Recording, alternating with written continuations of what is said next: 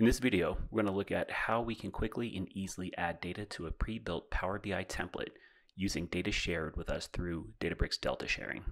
For the initial setup, the provider will have to create a recipient by going into the Databricks Data Explorer, opening up the Delta Sharing object, and going to the Shared by Me object. In there, you'll find the share that you want to add a recipient to and click on Add Recipient. This will bring up the Add Recipient dialog. You can either choose an existing recipient or, like in this case, create a new one. In the Create New Recipient dialog, we will add the recipient name. By omitting the sharing identifier, we acknowledge that we are creating a Databricks to open source recipient, which is what we want. Let's go ahead and click on the Create and Add Recipient. This will then return a link which we can send to the consumer. That's all the provider has to do to grant access. Now we'll look at it from the recipient perspective. On the recipient side, we'll simply paste the link into our browser and download the file to our desktop. You can only download the credential file one time, so be sure to keep it safe. With the data loaded, let's go ahead and jump into Power BI. Now, let's click on the Get Data icon in the ribbon, which will bring up our source browser. In the search bar, enter Delta Share and click on the Delta Sharing source icon. This will then prompt us to add the Delta Sharing server URL, which can be found in our downloaded credential file. Let's open it up and copy and paste the URL into the text box. If this is the first time setting up the data source, it will prompt you to add the bearer token, which can also be found in the credential file. Once the credentials have been added, Power BI will then create the connection to the provider's share and bring up an Object Explorer, allowing you to select the objects that you have been entitled for in your share.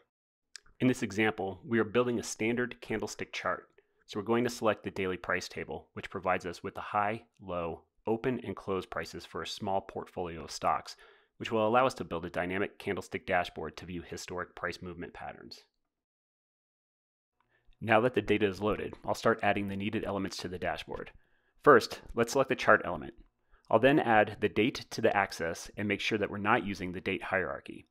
Then we'll drag the high, low, open, and close prices to the respective fields. At this point, we have a basic candlestick chart. Now, I want to add the tickers to the ticker filter. Click on the top element in the workspace. Then drag ticker from the daily price table into the category field. You can now see that the visual has been populated with the tickers from our table. I'm going to take a quick look at these settings to make sure that multiple selection is deselected, so we only view one ticker at a time.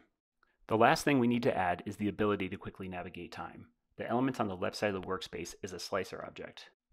We can just drag the date into the field, which will populate the dates on the left side. I don't want to see each individual date, so I'm going to go ahead and select Date Hierarchy, which will give me a breakdown of different time formats.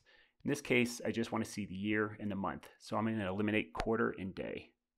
With this in place, we can now expand the years and find a particular month, or we can view the year as a whole. And by clicking on the tickers up top, you can change the companies that you are viewing the data for. So in a few minutes, we were able to build a useful visualization using data shared through Databricks Delta Sharing.